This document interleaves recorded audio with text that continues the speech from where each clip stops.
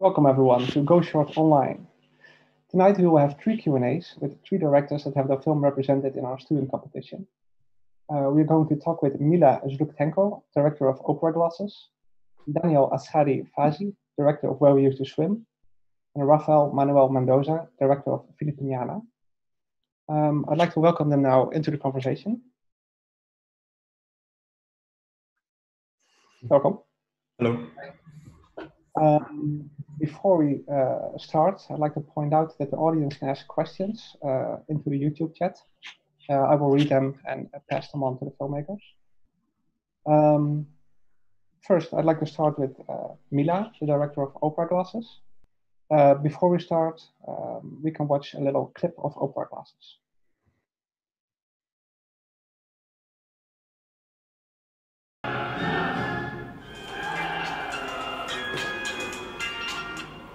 Да, Томочка.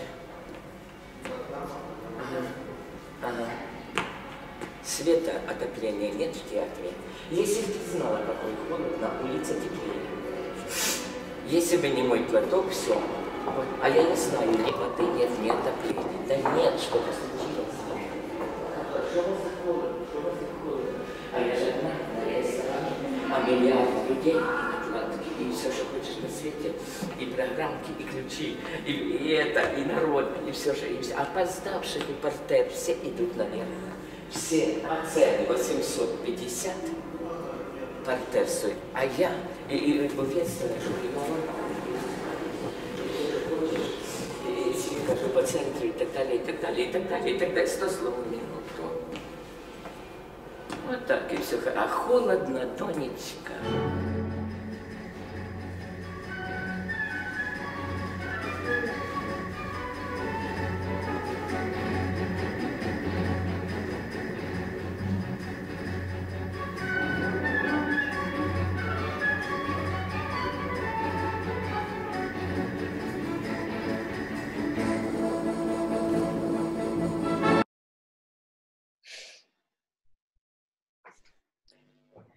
Mila, welcome. First of all, congrats with your international premiere, and very nice that we could screen it at Go Short Online, although it's probably not the international premiere you had in mind when making the film.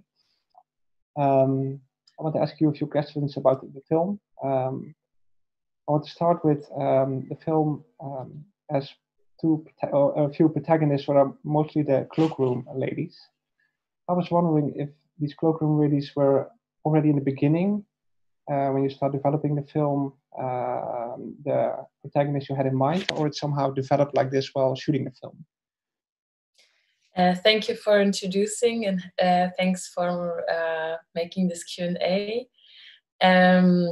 So the cloakroom ladies came in fairly early into the concept. We wanted to do this film. We planned it all the time with the DOP of the project, Rebecca, and we talked a lot about possible scenes and what we are interested in this place. And we were thinking about the cloakroom ladies as an element which will be hold like the whole structure of the film. So you can see a lot of different people, and we knew that we wouldn't be able to have, for example, visitors who will appear several times and be like the heroes of the film. So the cloakroom attendants and the workers of the opera house in Kiev, they were giving us the structure. The problem was that when we arrived for the shoot, it was very, very difficult to get them to be a part of the film, because we got the permission from the opera house to shoot the film, but the cloakroom ladies didn't know that we were shooting. So we came in and started shooting, and then they got really, really silent and like passive aggressive, and we didn't know what was happening. And then we got the information that they had no idea that there was a film team that was going to shoot a film. So the directors of the opera house, they didn't communicate this to them, and it was a really bad start. And I was feeling very, very bad, because I can understand that it's very, very stressful if someone comes to your workplace and starts observing you and you're very confused about that. So then we decided that we will give them some time and stop filming them for a few days. And I was afraid that we will have to change the film and start, like, maybe we will not be allowed to film them at all. But then they kind of feel that we didn't want to do any harm to them. And little by little, they started trusting us. They saw us every day. We tried to talk to them and to say sorry. So then the contact kind of we started to build like a contact. So in the end, they didn't say anything, but they when we filmed very, very carefully, they said like, oh, come on guys, like you can film us, it's okay, like we're not angry anymore. And so it was very they saved us kind of, because they really trusted us and they were very nice to us. And in the end, we also celebrated the International Women's Day together, so it was a really nice end of our connection at the shoot. Yeah. So how did the shooting look? Like how many people did you do it, and how many days? We had only 10 days because also the Opera House was not very happy that we would shoot. I think for them it was a whole new experience to let the documentary team have an insight in how it works. They know that there's a lot of interest in actors and in singers and in dancers, but it was really weird for them that we wanted to film everything but except for the actors and the singers and the dancers. So they were very, very afraid that we would do something that they won't like. So they gave us 10 days for filming. That means 10 evenings, 10 different pieces. And we had a crew we were 5 people. I was there with the German DOP. And we had the Ukrainian sound recordists and 2 Ukrainian producers who were helping us to arrange everything. And also they were scouting protagonists through the opera. So they were kind of spying a little bit for us so that we know where to go next and what to film next.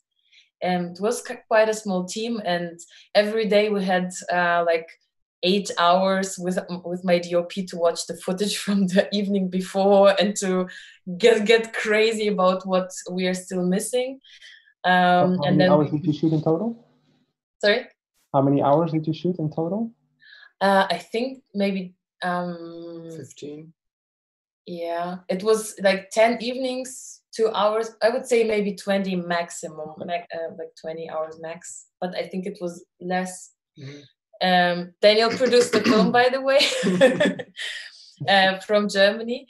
So we had and then in the evening you have very, very concentrated shooting time, because most of the time the people are inside the auditorium. And in the first days we weren't allowed, or we couldn't film the workers of the opera because we had this problem, what I described before. So it was very exciting. We had this half hour, we had to get everything. It was really intense shoot. Phil made me also curious about the role of the opera house in the city. Can you tell me something about this? Yes, this opera house has been built in the middle of the 19th century, and I think it was the time when opera started to get more national pieces in each country, when people started to write opera pieces in the languages of their countries. In Ukraine, we got the opera house pretty late, I would say. But it was very important for the city of Kiev to have this cultural point. And then it was, of course, changed during the Soviet period and how it looks now is the look that the Soviet period kind of gave the opera house. So I think the facade and a lot of pieces are still original, but a lot of things were reconstructed and changed for now. And I would say, the opera house is in the middle of the city, of course, and it's an important meeting point for a certain a social kind of social range of people, very different people from different social slices, kind of. It's a meeting point, melting point for every almost every profession. Like the medical, like the nurse goes there with her kids, and the businessmen go there with their wives, and the people who are not working anymore, who are in pension, are going there to meet their friends. It's a very, very diverse place, kind of. So I think so not at all a richer class thing. Sorry? Richer class. Not at all a richer class thing. No, because I think it is a kind of the influence that the Soviet politics had on the people. So everyone has a feeling that culture is important and that you have to show your kids something cultural, even if you are not in the bourgeois kind of class. So I think this is also a big difference that I noticed, like being in such places, for example, in Germany, that here you have a much bigger separation, like of the kinds of people who are in the opera. And in Ukraine, you have the feeling there are very, very different people from different classes. And also the range of the prices of the tickets allows kind of for you to go in the third, in the highest seats range, and but to pay just a little money and to enjoy the piece. Yeah. So the people who actually need the opera glasses, they are very needed. Yes. Very much needed, yeah. Because it also seems like some sort of a ritual they are doing in a way. Do you think this ritual has a certain meaning for them going there? With the opera glasses, with no, just going to the opera. Yes, whole dressing up, and it seems to be much about appearance in a way. It is totally. It has a total ritually spirit, because when I was a kid, I also grew up in Kiev, and I know this opera from my childhood. So I also know this exciting evenings when you go with your family to the opera. It was always winter, always very cold, and I wanted to show that in the film also, that you have to kind of completely change your clothes and to change your mood and your state of your spirits, kind of. So it's a big thing for people, how you dress and how you present yourself, and I think the people enjoy it. It's like a little celebration in the middle of the gray winter days in the country. Yeah. That was why I was also wondering if the audience liked to be filmed, because they were so focused on their appearance. Did you have any trouble with this, or was everyone enjoying it? I think some people weren't enjoying it. They were hiding a little bit, but most of the people are really opened up, and I think some people even wanted it to happen and tried kind of to be in the frame even. But I think in general they enjoyed that someone is interested in them and that someone wants to see them and wants to show them. And I hear it a lot from, like, for example, from here in Germany, from my friends who are watching this film. They're really always impressed by how naturally the people get themselves pretty and done, and they don't have this kind of feel of shame that we experience when we, I don't know, comb our hair in public, for example. Mm-hmm. There is some kind of feeling that you're not supposed to do that. I don't know, that you're supposed to do that maybe in the bathroom or somewhere where no one sees it. But in Kiev, I had the feeling the people were totally totally okay with that. And I even saw like a woman, she came like in a ski suit, you know, like whole body suit, because it was so cold, but it was totally okay. She like undressed her like huge boots and her ski suit, and then she started like to prepare herself, and it was a totally normal, opened up transformation of hers. And yeah, it was really impressive. Is the opera house in that sense representing Ukrainian society in a way, or is it the opposite? Is it more a special place where different classes meet and people behave differently? I would say it maybe both. It's very special, and people are in an exceptional mood when going there. It's very the mood is very, like, the spirits are high up, kind of. Yeah. But I think, and it was always also the interest in that place, that you can have an overview of what people are like and what behavior is there, and it gives you maybe not a clear sense of the whole society, but it gives you like a little, I don't know, impression of what Ukrainian society kind of consists of and looks like. So I think it is, maybe it's like a sketch. It's not very clear, but I hope that it you can see it through the screen, the different differences. I have one more question, but I didn't see any questions coming from the audience. If someone has a question later, you can still type it and I will ask it at another point. This is your second film that we selected in our student competition, but if I understood well, still not your graduation film. Are you already working on your graduation film?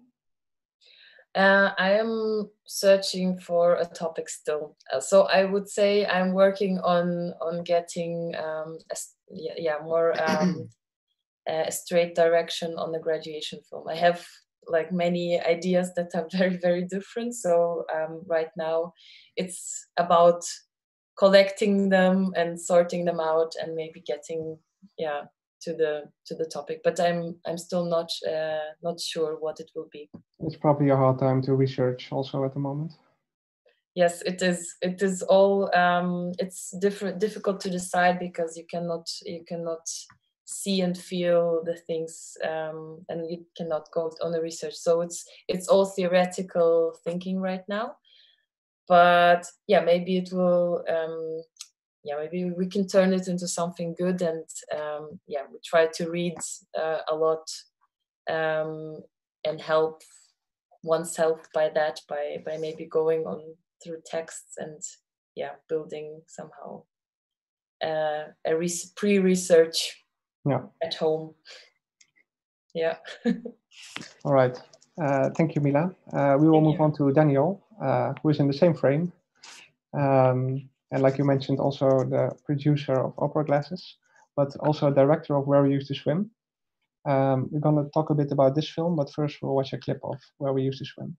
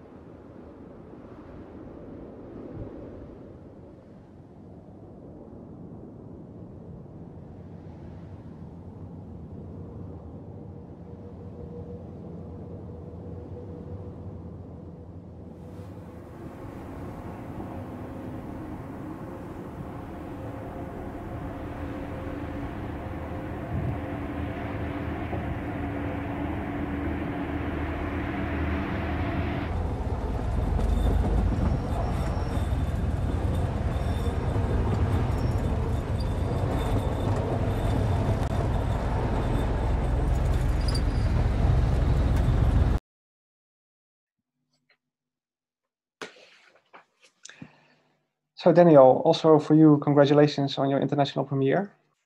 Thank you. I wanted to start with asking you a little bit about the history of the lake. Can you tell us a bit about this? So basically, the lake is in the northern part of Iran, in a province called Azerbaijan. But it's not the country Azerbaijan, but it's a big part of the country of Iran.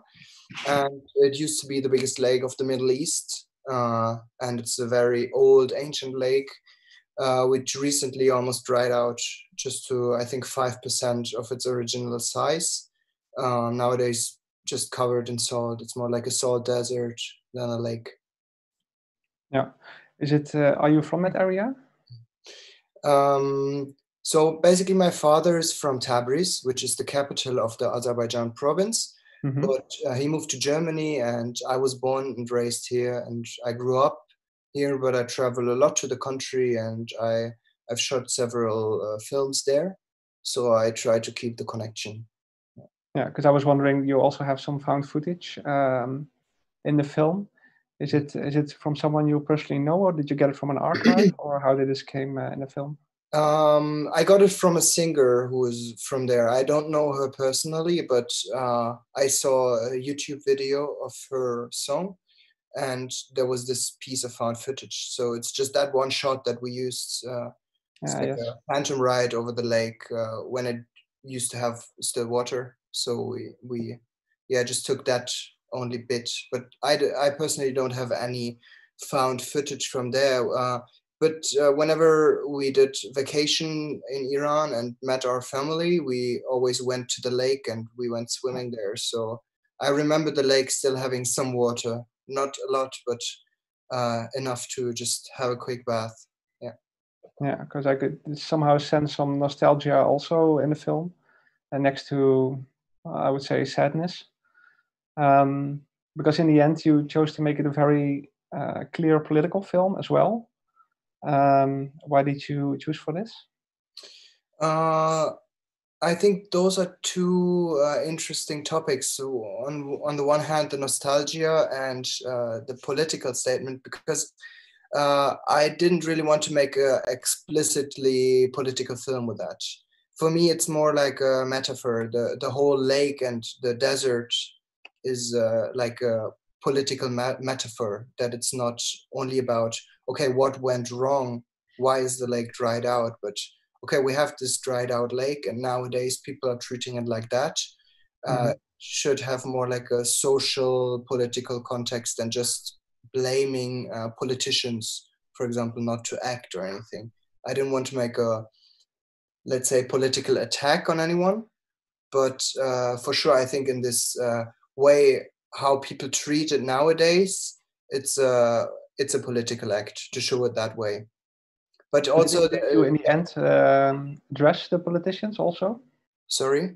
Don't you in the end of the film also address the politicians that they didn't act? No, it says in the end that it became a political issue, the whole lake, because the thing is that a lot of different political parties are taking the lake, the symbol of the lake, to use it for their own narratives.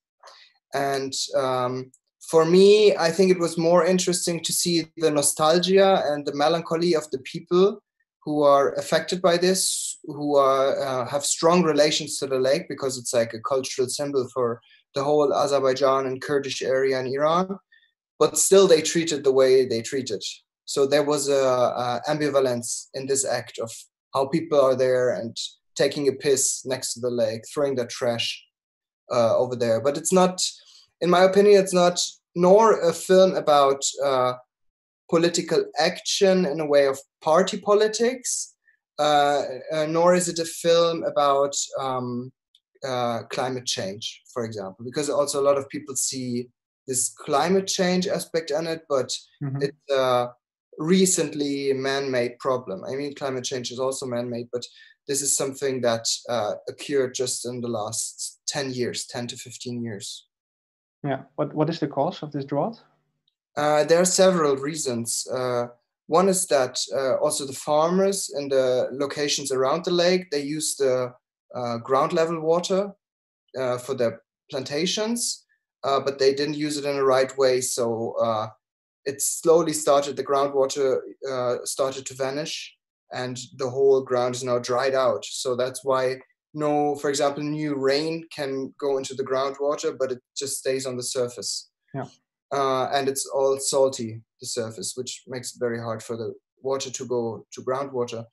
And the other reason is the bridge, which I'm also showing in the film, because they just constructed a bridge through the whole lake, so it stopped the natural streams of the lake. And that's why, for example, the southern part, just south of the bridge, after the bridge was completed, started to dry out within a couple of years. Yeah, so, and there are a lot of dams as well. So in the film starts with this wide shot of a dam, and they have around 50 dams of the incoming rivers, and they stop the natural rivers to reach the lake. And yeah, there are several reasons, but yeah, just to point that out. It sounds like something that can also, like the dams, can it be easily solved? The problem is the dams, they have two reasons where there. One is that you can get electricity out of it, but also that you have the sweet water, not the salty water, to use it for agriculture, for example. Yes. So that's why they use it. So it's right, you can construct dams the way that they still have enough water flow through to get the lake alive. But I think it's also the amount of dams, because it's like over 50 dams that they built. That's a lot. Yeah.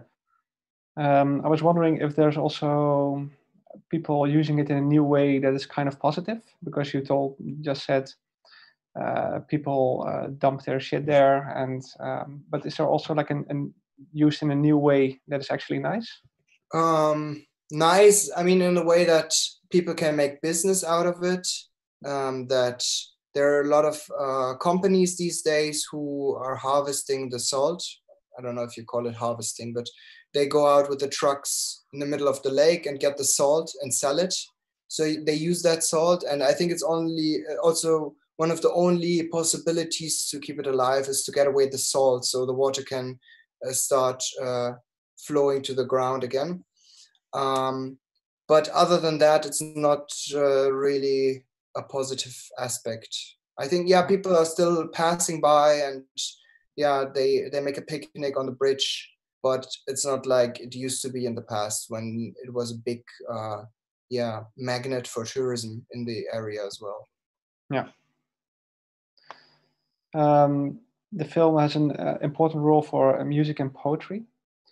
Can you tell me something about the choice you made in the music and the poem you took? So they are both modern. It's not that they're ancient, but the poem is a reference to a very ancient poet of the Azerbaijan culture. And there was this guy, I think he was an activist, and he took that ancient poet, which is a poem about a mountain in the Azerbaijan area, and he's talking to the mountain, kind of. It's a dialogue between this man and the mountain. So this activist took that poem and he replaced the words and the structure of the mountain with the lake. So it became a kind of political symbol as well. A lot of people got active within recent 10 years, 15 years. And the song is really pop cultural. It's a pop cultural song about the lake, and it's kind of Happy by Pharrell Williams. It kind of got a viral hit. So people took that song and they were dancing on the streets. And that was exactly the thing that I talked about earlier, that people are sad and so sorry and melancholic about the loss of the lake, but still they can dance. And they also use this kind of ambivalence in this song. Yeah, so as well, the song as the poem are directly focused on the specific lake. Yeah, exactly. Very nice. Okay, I think we're gonna move on to Rafael now. Again, if people still have questions, ask them, and I will ask them later. Let me get my right note, Rafael. Now we're going to first watch a short clip of Filipiñana.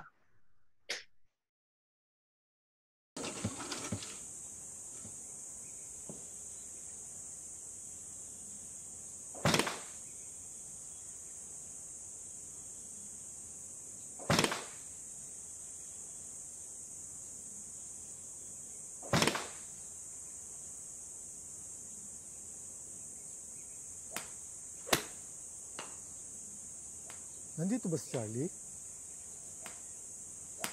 Sorry po, hindi ko po kilala si Charlie. Hindi mo kilala si Charlie? Eh, lahat dito kilala si Charlie ah. Bago lang po kasi ako dito eh, kakasimula ko lang po nung nakarang linggo.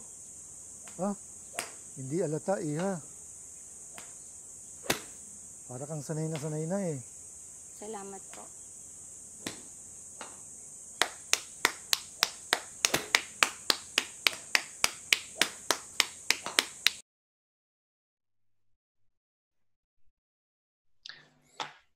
So, hey, Rafael, also for you, great that we can screen your film in our online environment. I think it's your first screening after your premiere in Berlinale. Yes, it is. Thank you for having it here. Really excited to be part of Go Shorts. I think all three of you only had one physical screening and then Go Short. Let's talk a bit about Filipiñana. In your film, we observe something that looks like modern slavery. And you also recorded an introduction for our online festival where you call it structural violence. Mm-hmm. Why did you decide to address this topic? Yeah, I think that especially with cinema that comes out of Southeast Asia, that a lot of it focuses on very like obvious acts of violence, such as like murder and rape. And when you hear of like things coming in, news items coming out of the Philippines, you hear about Duterte's drug war and about 30,000 people have been killed extrajudicially. But then also, more importantly than that, to me at least, is the fact that while this all is happening, people are still playing golf, you know, like the malls are still open and like, you know, the economy goes. And for me, that's kind of like, it points to a much more inherent violence that's inherent to the society of the Philippines, and maybe not just the Philippines, but that this is the structural violence that I try to touch on in Filipiñana. Because it looks like they're all part of one machine in this film that they're just following. And the images are very beautiful, but still the film is somehow very bleak because I'm trying to find something positive in this film. Mm-hmm. But is there some light in this film? Did you try to give some hope, or is your depiction of Philippine society also very bleak? I think it depends on what part of Philippine society you come from. I think if you come from the upper class or like the upper middle class in the Philippines, and life is good in the Philippines, you know, it's like the standard of living is not too bad, and the cost of life is cheap, and people don't earn, you know, they earn pretty decently comparable to the cost of living. But then I guess if you come from maybe the lower classes, and for example, like usually the kind of backgrounds that the tea girls come from, then you know, there's no verticality in terms of like their projections in life. Like when I was interviewing a lot of the tea girls that were working in the driving ranges in the golf course, I'd ask them about like what they think about the whole day, because the whole day they're just there sitting on stools serving golf balls for golfers to hit. And you know, it's like the lack of verticality in their lives kind of seeps into them, and they tell me that they don't really think about much. Like ask them what their dreams are and what their ambitions are, and they don't really have any. And so I think that's the kind of structural violence that I'm talking about, one that seeps in and kills the fight in you even before you have a chance, you know. Yeah. It's a very brutal subject in a way, but you chose to picture it with very beautiful, even soothing images in a way. How did this combination came about? I think like the aesthetic of the golf course with its lush greeneries and and like the imported Bermuda grass like quite lends itself to it. I think that the contrast of the subject matter and the way that we chose to cover it kind of points to the artificiality of these golf courses. And instead of trying to depict truth or like to strip artifice of artifice, like I wanted to point out the artifice of this kind of social structures to in hopes of pointing out the violence of them. I think that like one personal anecdote I can share is that when the team and I were shooting in the Philippines, we were in the Philippines for about 2 months shooting this film, and we were going through probably one of the worst droughts that Manila's ever seen. But these golf courses, every day we'd be on them. We're watering the grasses like as if there's no water shortage. So I think that speaks volumes.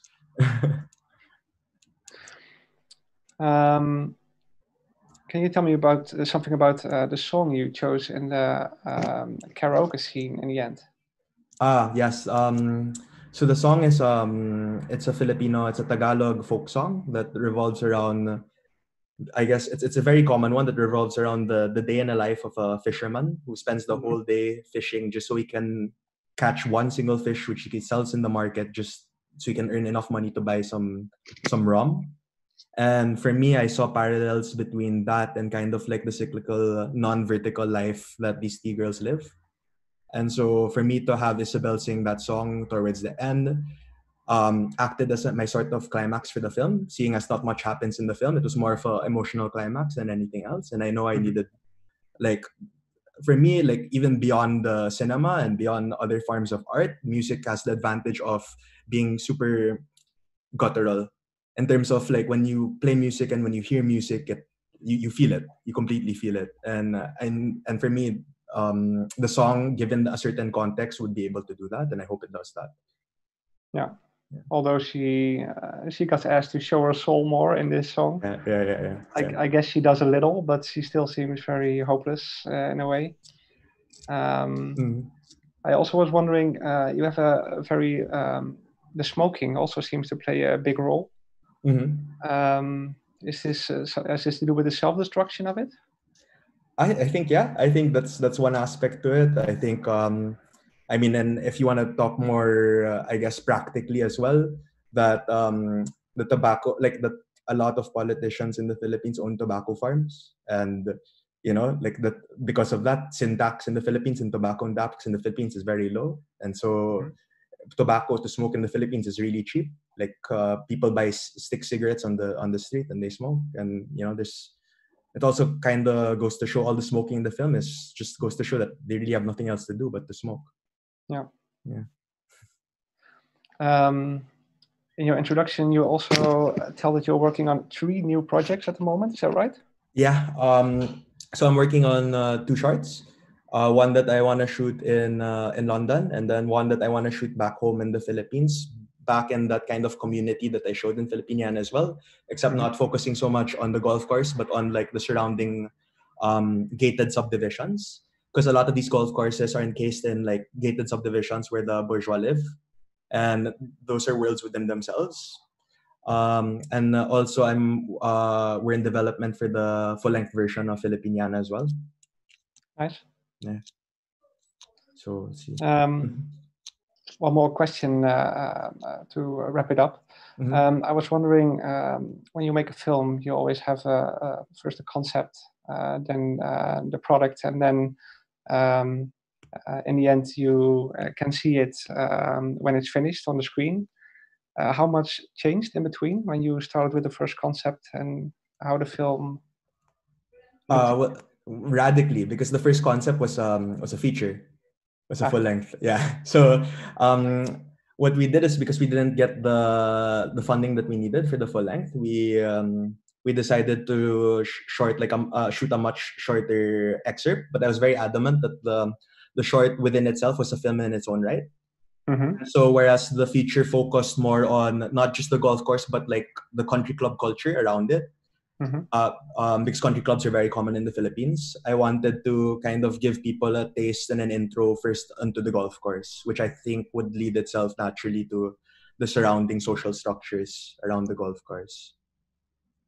Yeah, and so now the feature you're working on, it's still the same idea as you had in the first place? Yes. It's still the same idea.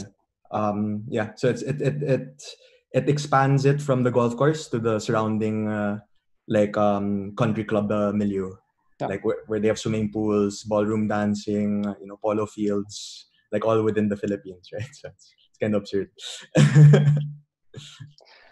All right. Since there are no questions, I will wrap it up. I would like to thank you all very much for this conversation. It's very nice to still hear something more about the films. So very happy we could still do this. We will put these interviews also in our online environment so people can watch it before or after the films. For everyone watching, you can still watch the films for another week in our hub. All three of the films are in the student competition, which is overall very great. So please give it a watch. Well, thank you all. Thank you. Thank you.